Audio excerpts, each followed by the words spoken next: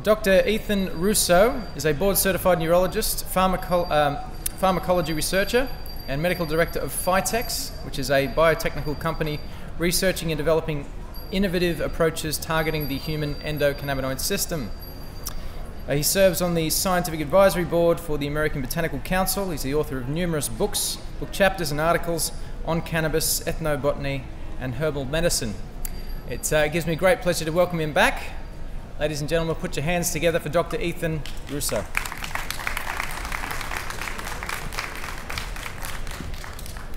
Okay, well, welcome again. I appreciate the stalwarts that have stayed through to the end.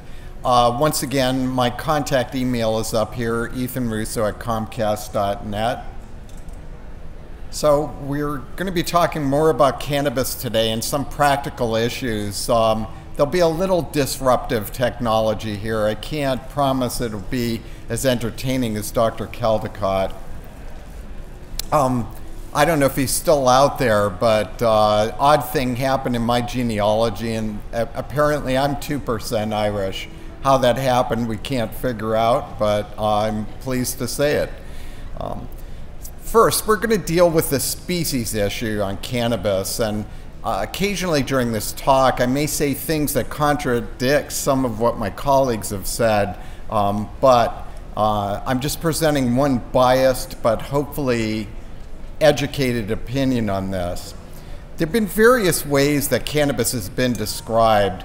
One classification that's withstood the test of time is that from Ernest Small. This is about 30 or 40 years old, talking about different types of cannabis. Type 1 would be high THC cannabis, which is going to be the most commonly encountered in Australia and in fact most of the world due to the homogenization of the gene pool. Historically, however, more commonly in places where cannabis was used as a drug would be type 2. Places like the old-time Moroccan strains or Afghan strains would be a mixed population, THC and CBD, about equal. Type 3 would be more like European hemp, where cannabidiol was predominant. But these are worthwhile ways to describe things. The cannabis controversy with respect to species starts several hundred years ago. The name cannabis sativa was first used by Leonhard Fuchs about 250 years before Linnaeus formalized the Latin binomial way of naming species. So he's on the left there, and this is the actual botanical voucher next to him of cannabis sativa, which means cultivated cannabis. About 20 years later, Antoine Lamarck on the right described what he thought was a different species, Cannabis indica, or from India. And just as they didn't agree, there's been no uniformity of opinion on the species issue since. And this isn't confined to cannabis. Botanical taxonomists just fight about names, and they're constantly changing, and it's a problem. I'm just going to back up for a second. Note something important. Although these do look a little different, the cannabis indica that Lamarck described from India was a narrow leaflet, much like the European hemp that Linnaeus described. In contrast, one of my mentors, Professor Schultes at Harvard, pictured here with his trusty guide in Afghanistan. Don't try this now. It wouldn't be advisable. But he's next to a very short, squat, broad leaflet plant that he called indica, which is quite different to what Lamarck described. His scheme was for cannabis sativa, like the tall hemp you see on the left, the bushy cannabis indica in the middle, and another, Cannabis ruderalis, an unbranched 1-meter plant with very low cannabinoid content. So that was his scheme. But we see that things are really hard to pin down. Our friend David Watson is pictured here with a plant that has these broad leaflets, and clearly an indica, by that criterion, if you agree with Professor Schultes, but this is actually a Chinese hemp plant with huge seeds, and it's very tall, like the European hemp would be. Then we have a picture from the Rif Mountains in Morocco, and there, even though genetically it's like a lot of the other cannabis, it's a 1 meter unbranched plant because they don't water, don't irrigate, don't fertilize, and that's just all it can manage. This has been re-examined in the last decade, and a series of articles were written by Carl Hillig. He was actually trying to classify cannabis on the basis of its biochemistry, which in a lot of ways makes a lot more sense, particularly when we're trying to deal with the pharmacology and medical uses. What this article showed was that all the varieties that were tested had some amount of THC and/or CBD, but terpenoids provided the best demarcation between the chemovars. Those are chemical varieties, or what some people call strains. You've seen the scheme yesterday from Rob Clark and Mark Merlin in their book. And this is a nice classification in that it combines a description of the plant, how it appears, like narrow-leaf drug or narrow-leaf hemp, broad-leaf drug, and so it has some practicality. But none of this is totally satisfactory.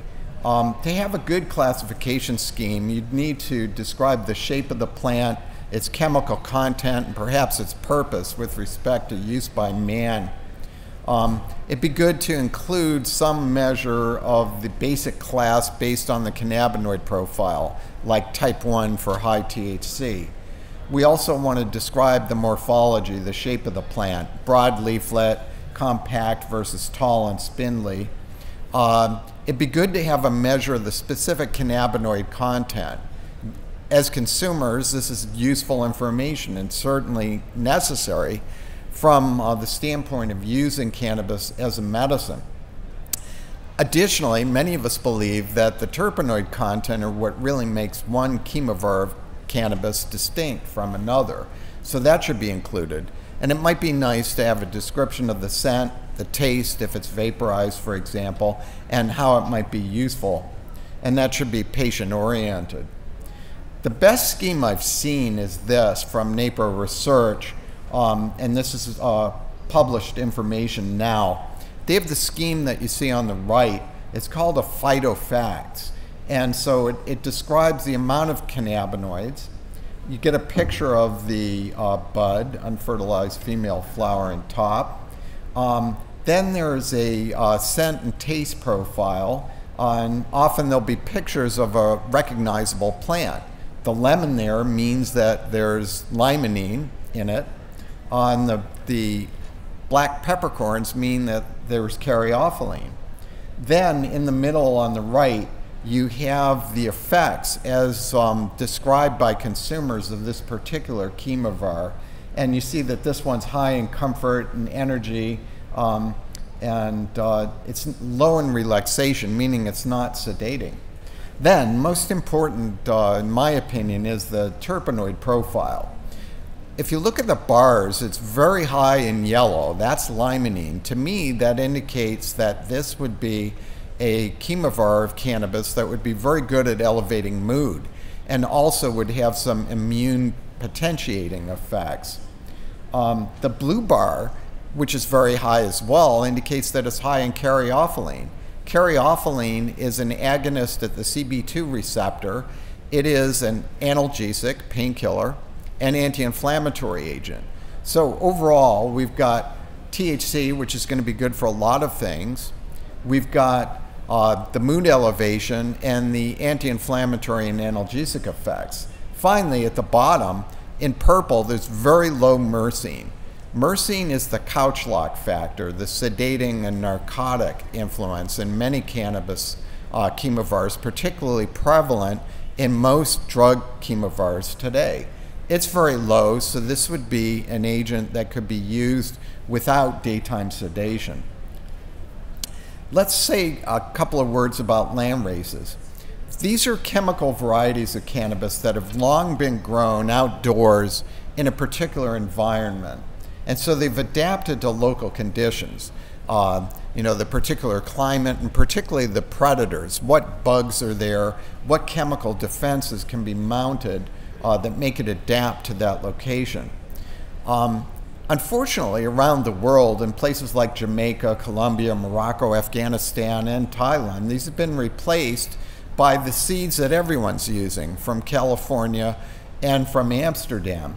So, in a sense, many wonderful, advantageous traits have been lost. People that look like me with gray hair that may have experienced cannabis decades ago often wax nostalgic about how it was then, because there were real qualitative differences in the chemical content. So this just isn't a bunch of old fogies who don't have anything going these days. There are efforts now underway to try and preserve some of this genetic legacy. Now we're going to shift gears. We're going to be a little bit hither and yon, hopefully hit a few controversies. This is THC alone, dronabinol or marinol. It looks a lot like fish eggs. And because it's so expensive, that's why I call it the caviar of prescription medicines. In the States, this was approved as a pharmaceutical in 1985 to treat nausea associated with chemotherapy, and then in 1992 for AIDS wasting. It's a slow start. It could be 1 to 3 hours. It makes it very hard to titrate the dose. THC alone, unlike most cannabis, doesn't produce euphoria. It tends to produce dysphoria or unhappiness. It is just used orally, and so it will be converted in the liver to 11-hydroxy-THC. There's debate about whether that's more psychoactive than THC. It's at least as psychoactive. And clearly lacks synergistic components. The main problem with this is people tolerate it very poorly. It has a very low therapeutic index, meaning the difference between the dose that might help symptoms and the dose that produces side effects is too narrow. The most common application of cannabis is still smoking, but almost everywhere around the world this is still illegal.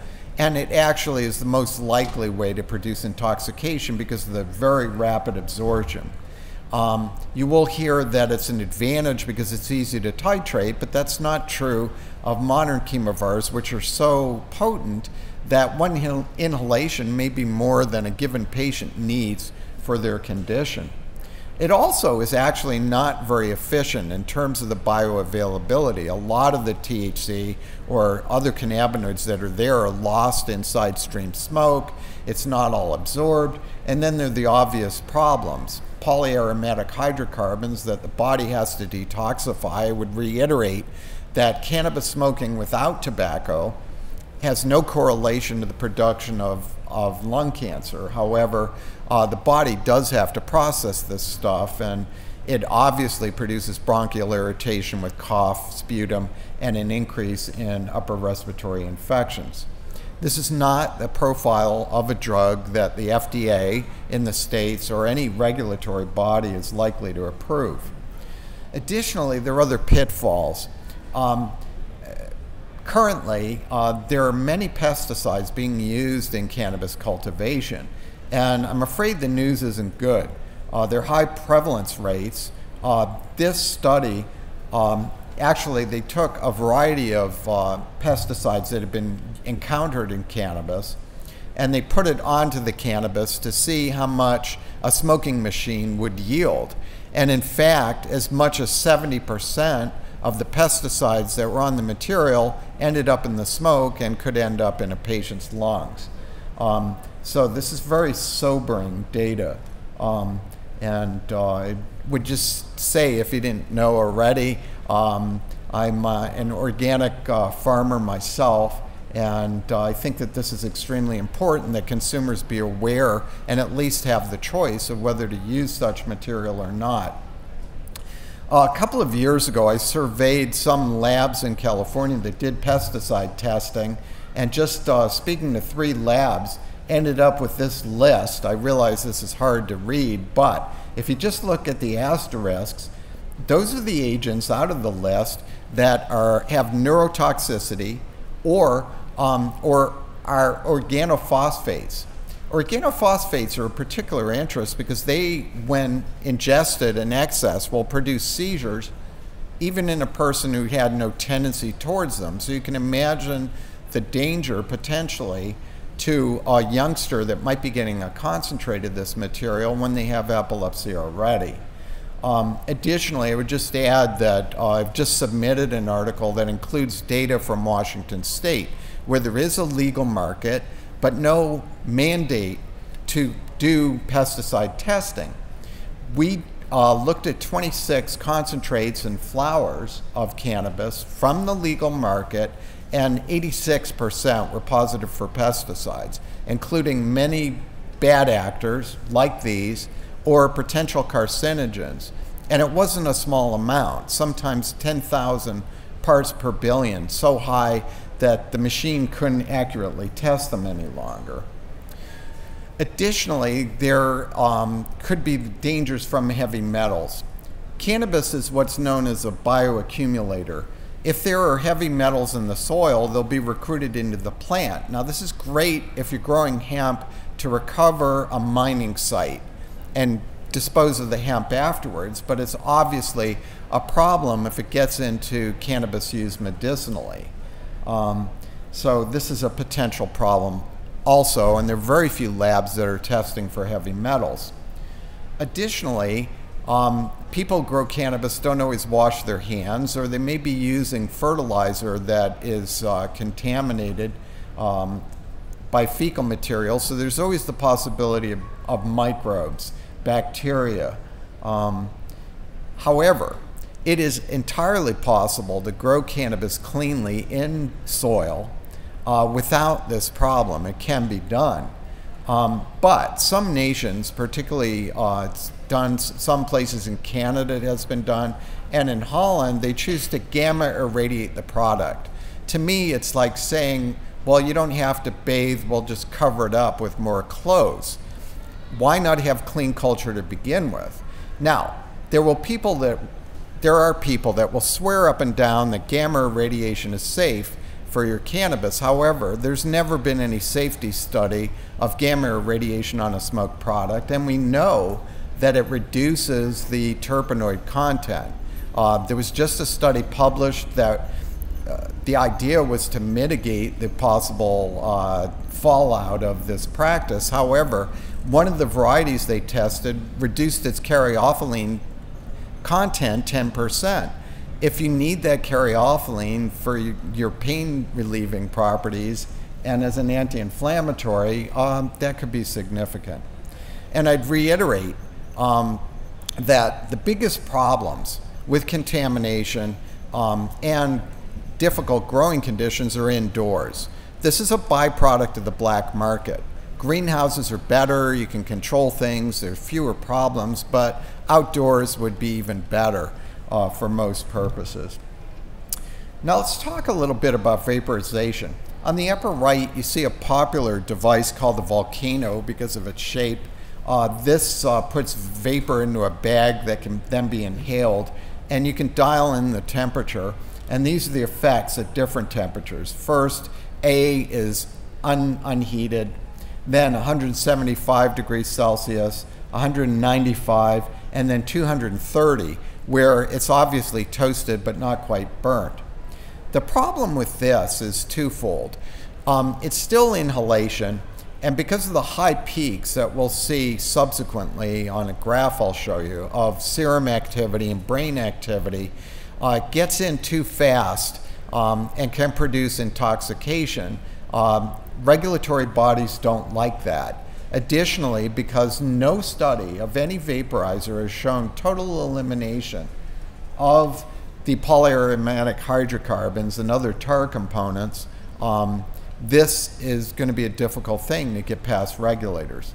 Additionally, it's been shown that there is the potential for a good bit of ammonia in inhaled material, even when it's vaporized. And ammonia is a neurotoxin as well.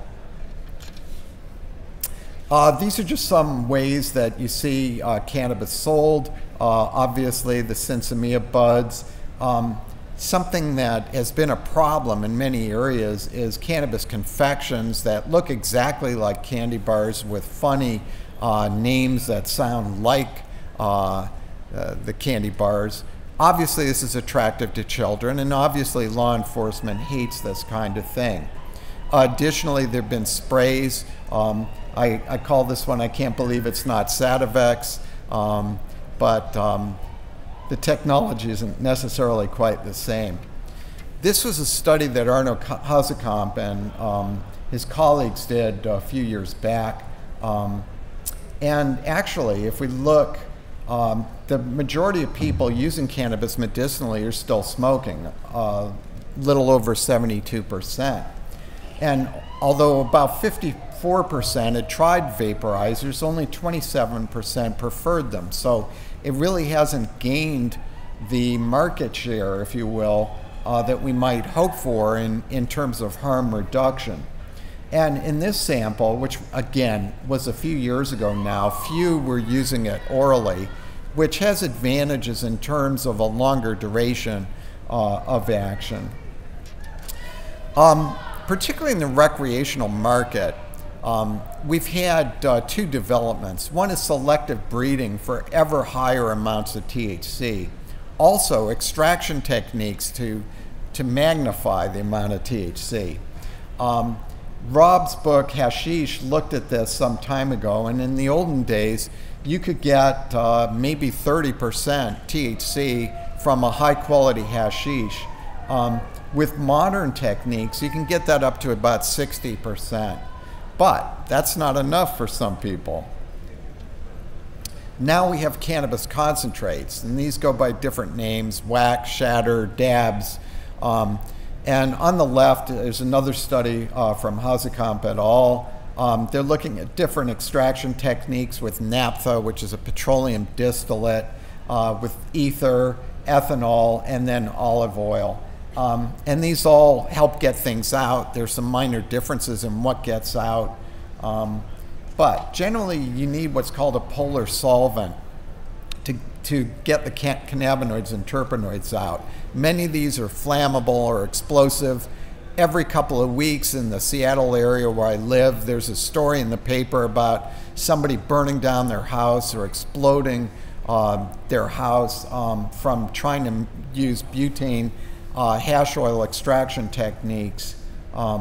So you really concentrate the THC, but often these solvents are not eliminated. They can't be purged entirely, and particularly if somebody's using commercial lighter fluid, there are going to be contaminants there that remain in the material that's smoked. There was a survey done in 2014, even people who use this material acknowledged that they developed tolerance and they had to use more of this over time to get high, and that some experience withdrawal symptoms.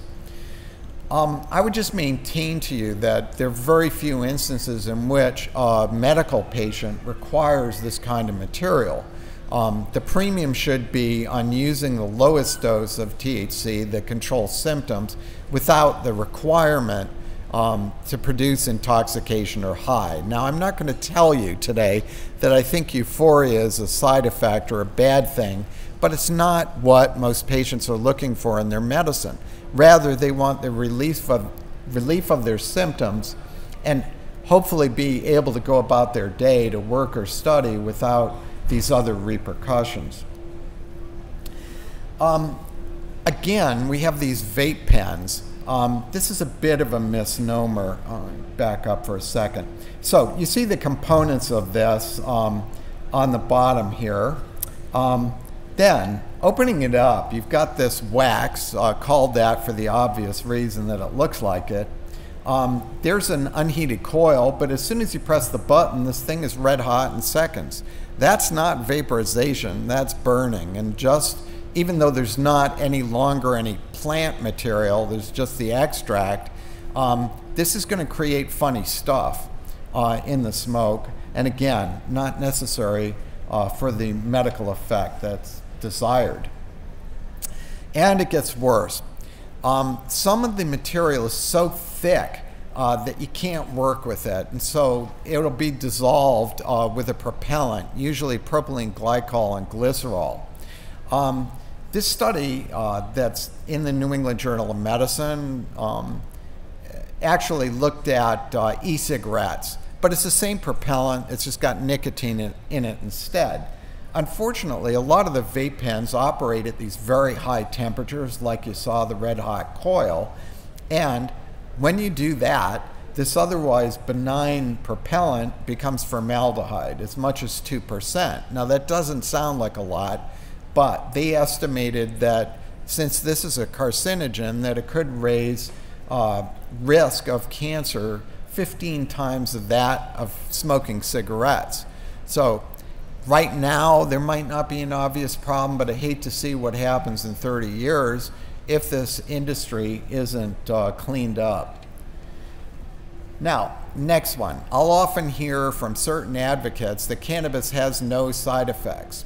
I cringe when I hear that. Of course it does. Everything does. And when somebody says cannabis has no side effects, they've lost the argument, because immediately people who know better are going to tune them out. But what are these? Now this study I am presenting but also criticized because it was sort of lumped everything together. You've got synthetic THC, you've got Sativex, you've got smoked cannabis, and it's all put together.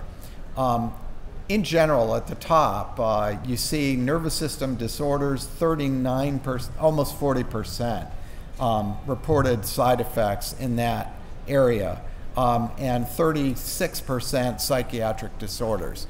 So those are the most likely to occur with cannabis, particularly in the naive user. The panic, the anxiety, if severe, the freak out, the toxic psychosis. Other things are less common. Honing in on what's typically reported, you see the list: central nervous system effects, the things I've mentioned, also decrease in muscle tone, good thing, recreationally, a heightened sensory perception, bad thing, decreased short-term memory, but it could be a good thing if you have post-traumatic stress. And outside the nervous system, there's some other side effects we should mention. The rapid heart rate, again, more likely in the naive user. And if we have a high dose, like a vape pen, there have been many ER visits because of what's called orthostatic hypotension. This means that the heart slows down in this instance so much that the person can't get enough blood to the brain and they pass out. Now the good part is they get horizontal, they wake up, but they may crack their skull on the way down and end up in the emergency room, and it's a very serious thing. This was a comparison I put together published some years ago. The cool colors are Sativex, the oromucosal spray, combination of THC and CBD with terpenoids that's approved in 27 countries. In the olden days, doses of up to 128 sprays a day were allowed with a very rapid titration and increase in dose. So those are the blue colors. The warm colors in this are government-approved programs of cannabis in the Netherlands and in Canada. These are comparable studies because they're long-term use and the side effects reported. And I realize you can't read all these, but it's all the usual suspects. All of these are much higher in the warm colors than the cool colors, except for dizziness, where it's higher with Sativex than for smoked cannabis. But there was a difference in the program. Those are the old data.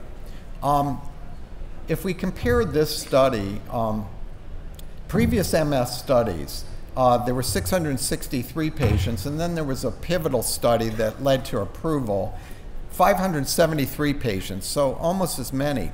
The difference is the old studies in blue were the high doses and rapid titration, and the red were a slow titration with a limit a day of 12 sprays, which would be about almost 20 milligrams of THC as a limit a day. And you see dizziness now has been cut from 32% down to about 13%, and you have cut all the other side effects, fatigue, somnolence, nausea, dry mouth, in half. So again, a demonstration that sometimes less is more. This is particularly true for cannabis, where the dose is the lowest dose of THC that will produce benefit on the symptoms, and again, hopefully without producing side effects. So yes, medicinal cannabis has side effects. They're just not as bad as the ones you see described on American TV for drug ads. Now, how many have seen pharmaceutical ads on TV in the States? Well, it's good it's not more, because they're disgusting.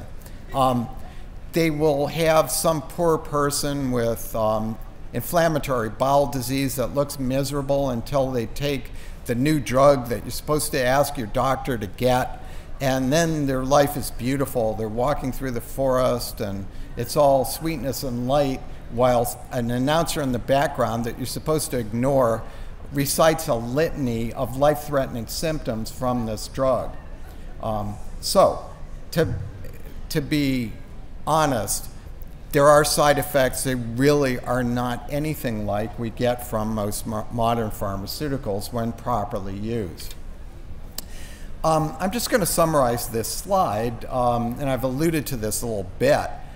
There's a relationship between how fast a delivery technique is for THC or cannabis and the number of side effects. And obviously something fast like inhalation produces higher levels in the blood and brain and will produce more side effects.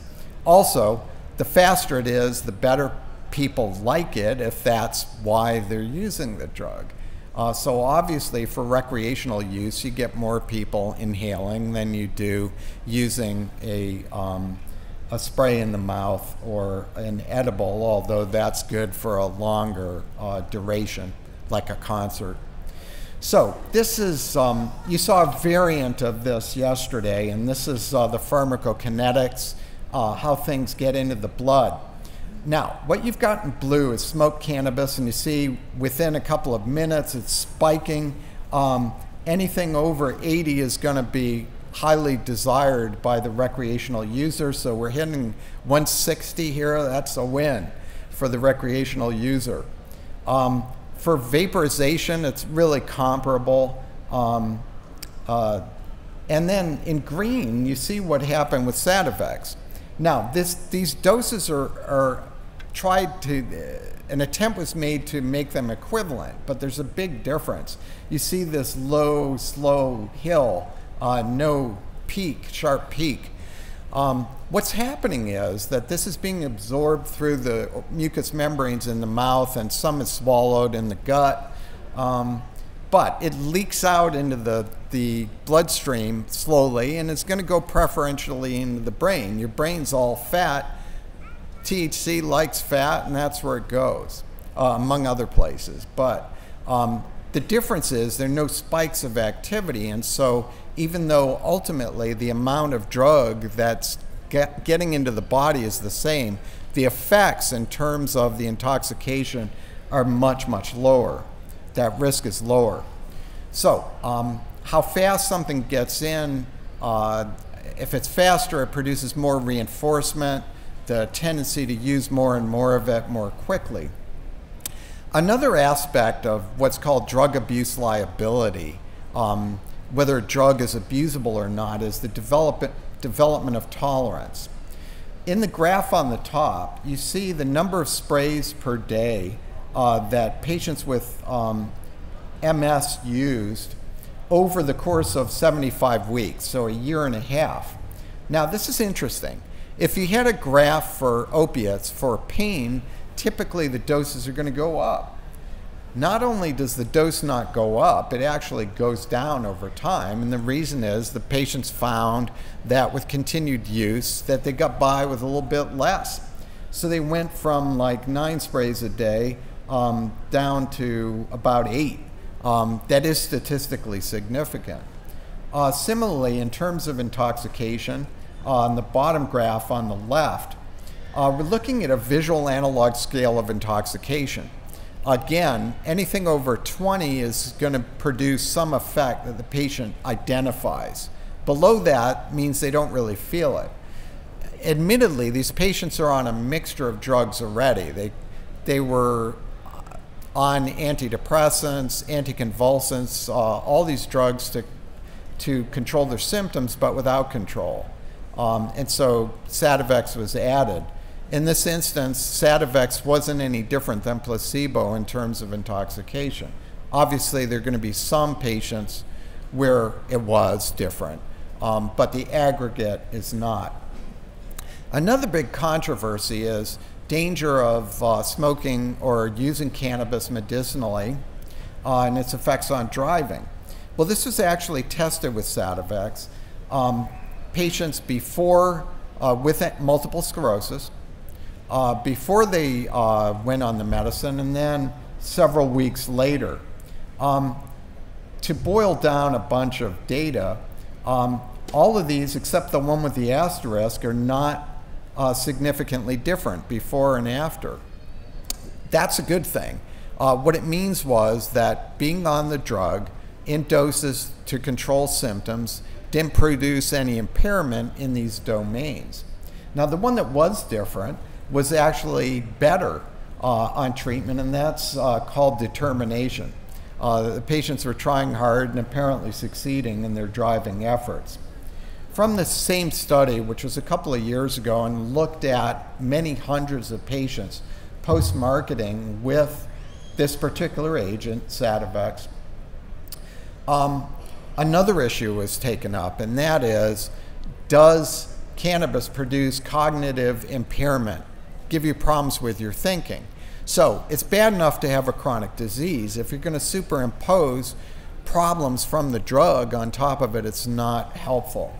But in this instance, again, no significant difference in cognitive ability before going on the drug and after the drug. However, we then compare that to what's on the right, and you see this is the patient global impression of change, physician and caregiver global impression of change, meaning how's daily life going? What can you manage that you couldn't before? And in each instance, there's significant improvement in the patient's status as judged by themselves, their spouse, and their doctor. There was a drug abuse liability study done on nabiximols, Sativex, and at low doses, people who customarily use cannabis couldn't tell it from placebo. So these are people that have a little bit of tolerance, at least, to THC effects. At mid and high doses, 8 and 16 sprays at once, which is not a dose that a patient would normally take. It's well above that, because most patients use 6 to 8 sprays a day for most conditions. But again, trying to produce a challenge to see what happens. In this instance, there was a difference from placebo, but only small differences between Marinol, pure THC, and Sativex. But when there were the differences, they were in favor of Sativex producing less drug liking and other things that would go along with whether it's going to be an abusable drug or not. So just to give you context on it, in the States, cannabis is in Schedule 1, forbidden, it's illegal, okay? Pure THC as dronabinol was originally in Schedule 2, like cocaine and amphetamines, but it was put in Schedule 3 because they figured out that nobody wanted it. There was no black market for it. So if Sativex is less liked than Marinol in terms of being a drug effect that a typical user of cannabis would want, then it properly deserves a lower schedule. Additionally, in the program, which has now been going on for 16 years, I'm only aware of one instance of attempted abuse or diversion, and this is a picture of it. Something trying to get into that vial to get at the medicine. But it turns out that the perpetrator was a little dog. There's been monitoring of sites to find out what's going on in the drug user arena. Find out what the hot new trends are, and seemingly there's no black market for Sativex. So for people that were worried about whether this is going to be on the streets or wanted to get it, apparently it's just not that much fun. It's a lot easier to score joint, spliff, whatever on the street corner, I guess. Another controversy, again, has to do with, is cannabis a true herbal medicine? Are there other components, or is it just a vehicle for THC or cannabidiol? The combination called the entourage effect. So this is to entourage or not to entourage. On the left, you've got pure crystals of cannabidiol versus a plant that produces it. Well, this is a demonstration. I think I showed this yesterday, but just to reiterate, if we look at the 30% improvement in pain level, this is with cancer patients in hospice. This is considered very highly significant. In this study, in the gray is placebo, in blue is tetranabonex, a high THC extract, as compared to the green, which is Sativex with high THC extract and a high CBD extract. So the only difference is the presence of cannabidiol, and all of a sudden there's a statistically significant difference between it compared to placebo and the high THC extract. So a clear demonstration of herbal synergy. Again, demonstration of the difference between a whole plant extract of Sativex compared to THC. This is a study that was looking at whether high doses of Sativex would produce cardiac conduction abnormalities, what's called the QTc interval. And I was aghast at the study design, which required for people to take as many as 18 sprays of Sativex at once. Although one of these reactions, a toxic psychosis, somebody freaking out, happened, I was able to witness in Toronto, Canada, with the first exposure. There were only 4 out of 250 exposures. So really not that bad. And again, let me emphasize, a dose much higher than ever recommended. So I put together this graph. We know that toxic psychosis has happened with THC as Marinol with as little as 10 or 15 milligrams. So you see the bar graph there.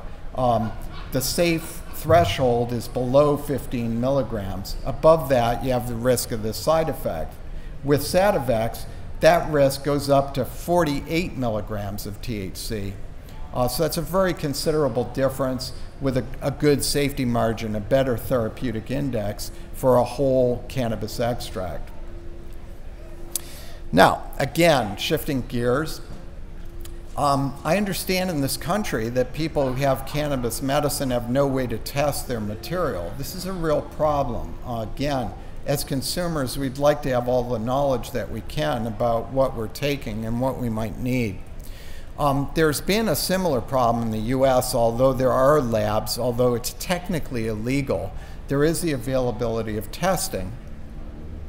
However, there's not a uniform methodology applied. There's also a lot of what's called dry labbing. Dry labbing means you look at the plant and say, well, it has a lot of trichomes and it smells good, therefore we're going to call this one 18% THC. And you may scoff, but this is exactly what goes on in some places. Part of the problem also is inaccuracy lab to lab. The problem is there aren't good cannabinoid standards. The standard is a set amount of a test compound that you can use to analyze and compare. So that's another problem. Doing cannabinoid assays is difficult.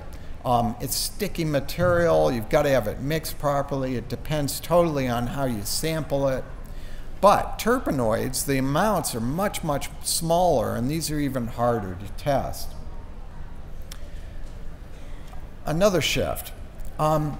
You know, we keep hearing that we need more clinical trials, and this is true, but the clinical trials that have been done with herbal cannabis so far have been really problematic. And part of this is just political, what's been allowed in a given area, particularly in the States. All the studies of herbal cannabis have been very short in duration and tend to be very small in size. The material that's supplied is not standardized. It's only characterized as the cannabinoid content with no terpenoid analysis. Additionally, let's say you did a study in Parkinson's disease and you got a great result and you wanted to reproduce it and develop it as a drug. You could not, because you could not get the same material again, and it wouldn't be sufficiently consistent chemically to develop as a drug. So it is a system that's been designed to fail. Additionally, the studies that have been done have been poorly blinded. In other words, people who got the cannabis could tell it was cannabis and not placebo.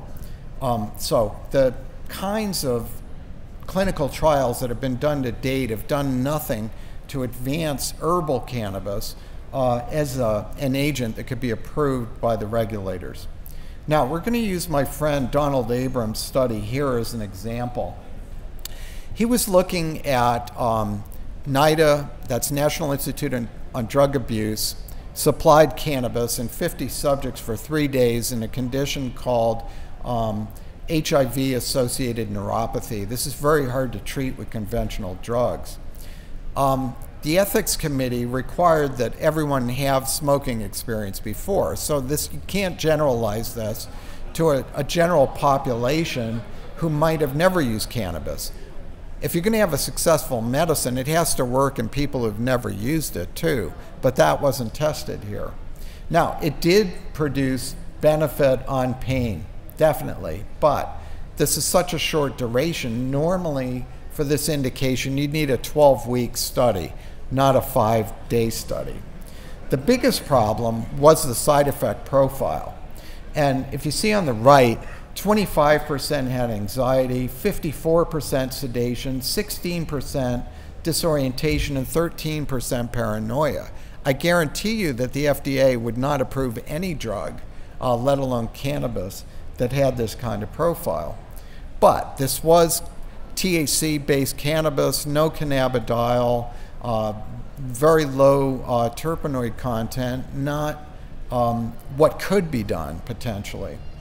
In comparison, Sativex or nabiximols, as I've mentioned, is from standardized strains or chemovars, one high in THC, one high in cannabidiol. It has terpenoids. It is put in a vehicle with propylene glycol and ethanol, but it's not smoked, and it is safe to spray that way. Each spray gives 2.7 milligrams of THC and 2.5 of cannabidiol, and it's got a masking agent, peppermint oil, so its effect is intermediate. If you took enough to feel, it would come on in about 15 to 40 minutes, so it's not like smoking. It does allow good dose titration, and it's been acceptable to patients, although they may hate the taste. And again, this is a variation of what I showed yesterday. If we look at just the studies in pain with Sativex, it's 6,000 patient years compared to 3 patient years with smoked cannabis. So there's a much better body of evidence from which to draw inference. Now, having said all that, surveys are very illustrative of certain points. This was mentioned yesterday. This study looked at states with cannabis, medical cannabis laws, and the mortality due to opioid overdoses, whether to heroin or prescribed opiates. What we see was there was a big increase over the decade. That's not news, but you see in the top left that it plateaued and decreased. That's what happened in the states that had cannabis available. And so there was this clear statistical evidence, 3 chances in a 1,000 that this was due to chance. There was a 24.8% lower overdose mortality in states that had medical cannabis available. And it was estimated in 2010 that 1,729 lives were saved because of this. I will indicate to you that the same issue of this journal, the Journal of the American Medical Association Internal Medicine, had an editorial where they bent over backwards to try and explain this away, but none of it made any sense. This is a real finding. As we've heard yesterday, cannabis may well be an exit drug rather than a gateway drug where opioids are concerned. Now, a huge issue in clinical trials, and this is a problem overall, not just with cannabis. The mere fact of being in a clinical trial generates a certain amount of subjective improvement, meaning everybody gets better in the aggregate to a certain degree. But that's going to be worse when the randomized controlled trial lacks objective measures, like in studies with pain or of mood. You know, we don't have a painometer and we don't have a depressionometer. We've got to rely on what the patient says. You're never going to have a drug that's successful unless the patient thinks that it helps them. So it's not bad to have subjective measures, it just makes it more difficult. The placebo effect is going to be greater if the drug is psychoactive, so antidepressants and cannabis. Also, it's worse if the drug has a reputation of being miraculous, and believe me, there are plenty of people that think that cannabis is. I'm here to tell you it's not a miracle. It just is a really good drug for a lot of conditions for a lot of people. That's the truth. There's a very sobering study that came out a few months ago. They looked at placebo responses in the states for neuropathic pain, and this is over the course of 23 years. And the placebo responses increased a great deal, a huge amount, in fact. So at the beginning, where early studies might show a benefit on pain reduction by about 35%, that was down to 16.5% at the end of the time. And the differences between placebo and the drug in question also narrowed. So there, for example, in the Sativex program, there was a study of diabetic neuropathy where Sativex worked great. No doubt about it, it was working. But placebo worked so well, there wasn't a significant difference, and the study was a failure. Start over. So this is a huge problem.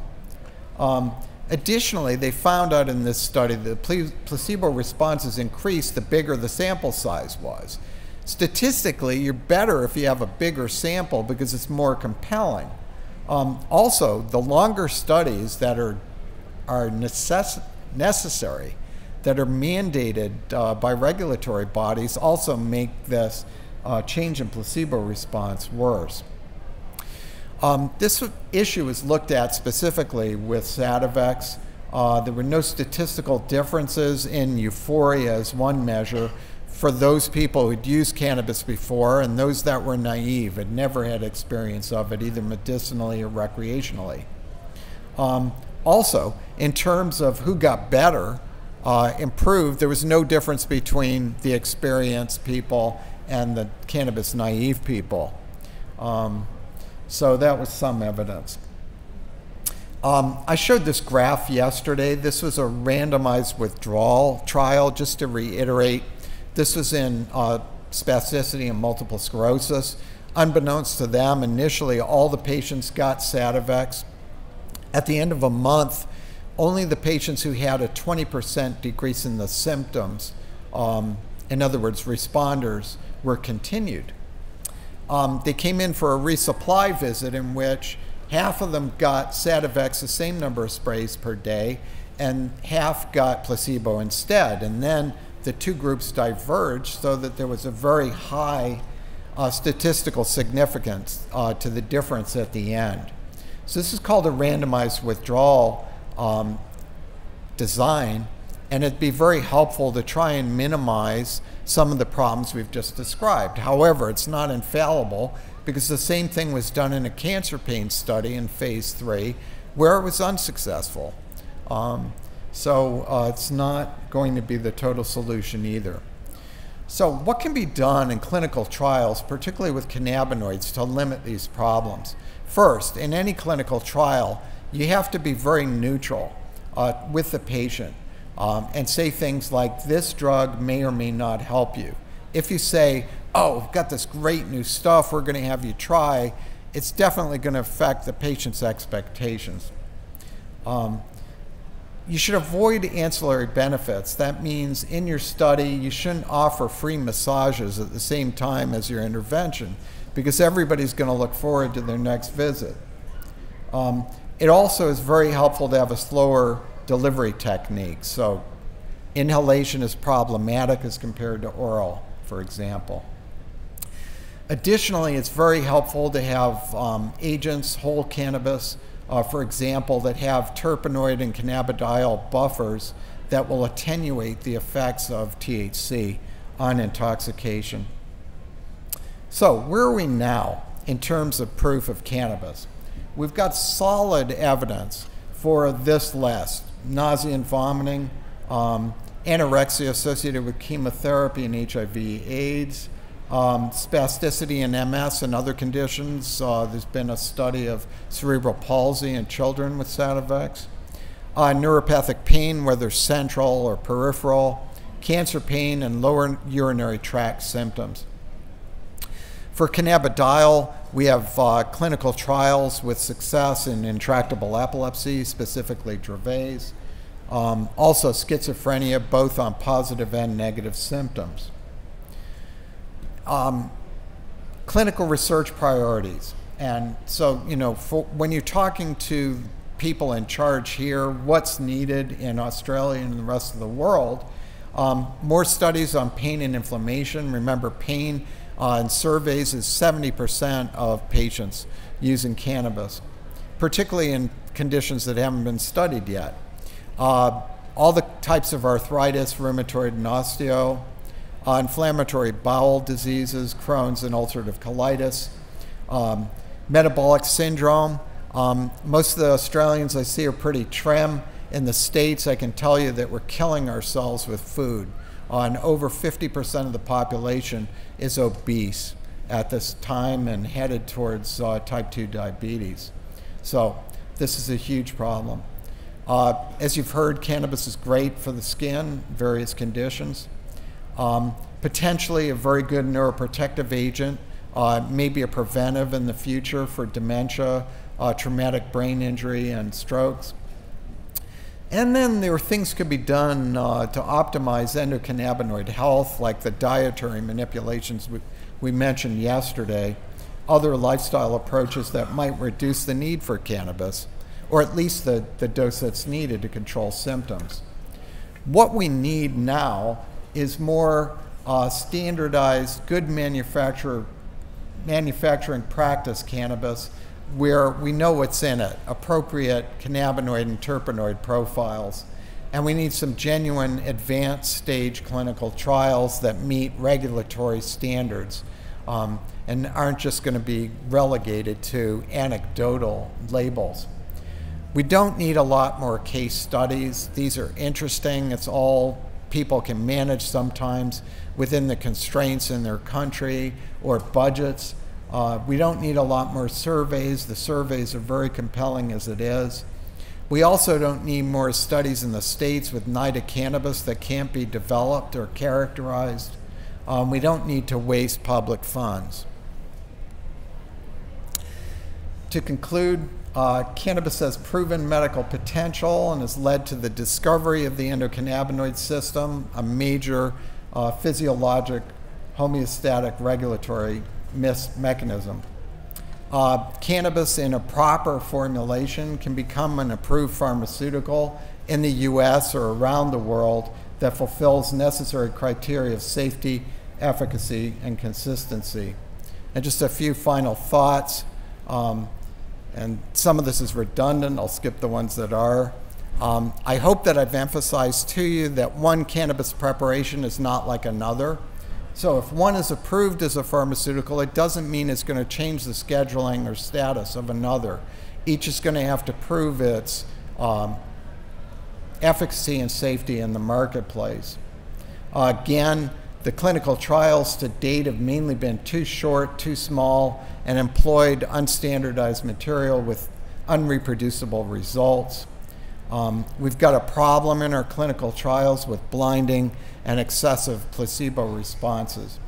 Hopefully as a parting message, you'll keep smiling because there are other ways to the goal of optimized endocannabinoid system health. And I'll thank you again for your attention.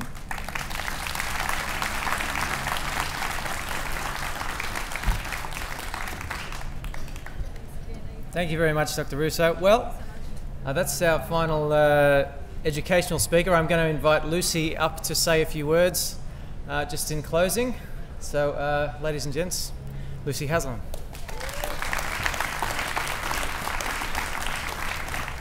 Thanks everybody, and thanks for staying till the end. I think you'll agree that it was worth being the diehards. Thanks for ringing the bell for me, David, but I haven't finished. First of all, I'd like to thank Tim for being our host for the weekend. You've done a fantastic job, and I hope you're available for the next one, hopefully in Melbourne.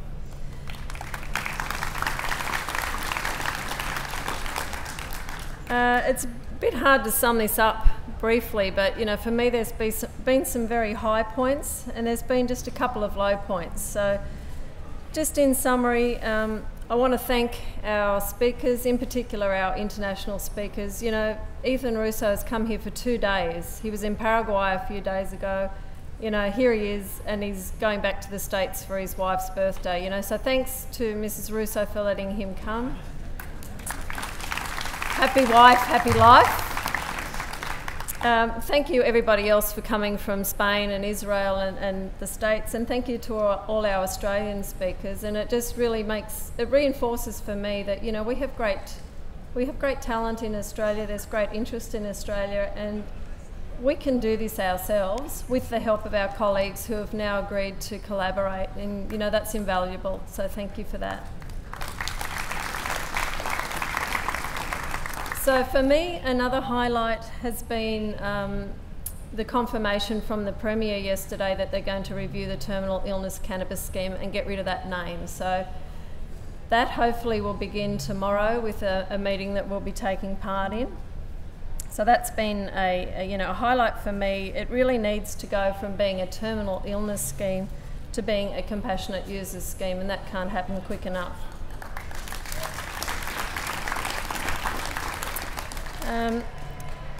I just want to touch on low points because I think it's worth mentioning.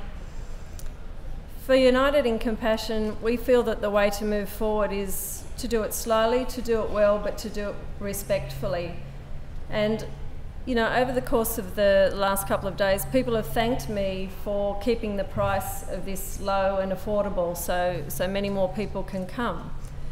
And that, that was an aim, but that couldn't have happened without Premier Baird, who was here yesterday, being heckled from the crowd. And for me, that was a low point, because whilst I appreciate that things happen slowly and it's frustrating, particularly as a parent, and I've been in those shoes and I know that journey, and it's a pretty hard place to be. But I think the fact of the matter is we've come so far in the last 18 to 20 months. There have been people that have been advocating for medical cannabis and cannabis generally for the last 4 or 5 decades. And they've done it in a way that's been disrespectful and has actually kept us in a holding pattern. Well, this is purely my view, but it's kept us in a holding pattern far longer than we needed to be. So I feel we need to be thankful for the small gains that we're making, and in being thankful and in being respectful, I think that is probably the best way to move forward. And so that's the way that United in Compassion will continue to move forward. We will have our critics, and I appreciate that, but I just wanted to pass on that for me, I was sad yesterday that the main focus of having these wonderful speakers here was, that I saw reflected on media on the television last night, was the heckling that was happening to the Premier on his way out. And rather than talking about the fantastic presentations that we were being given, from people like Bonnie Goldstein and Ethan and Jeffrey Hergenrather, we were focusing on the negative, heckling, and for me that was an absolute low point. So I just wanted to share that. I don't want to end on a negative note. It's been fantastic, and I'm so pleased that everybody made the effort to come. And please, go forward and spread the word. I just probably on one final thing that was a little bit of a low was the fact that we only had a couple of doctors here, and that for me, we did target doctors. We did try and get doctors here. So to have only a few in the audience is a little disappointing. But just to finish on a high, we've got David Caldecott on our side, and oh my God, isn't he dangerous? And absolutely better to have him with us than against us. So with that, I'll leave you, and thank you very much.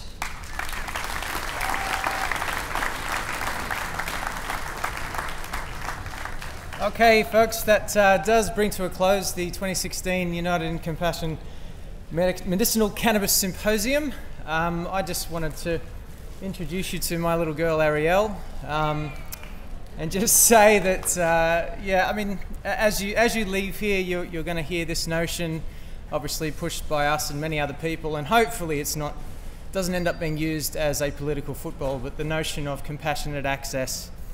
And what it really is about people like her and the thousands of kids out there that can be helped by cannabis, and that it makes a real difference in their lives.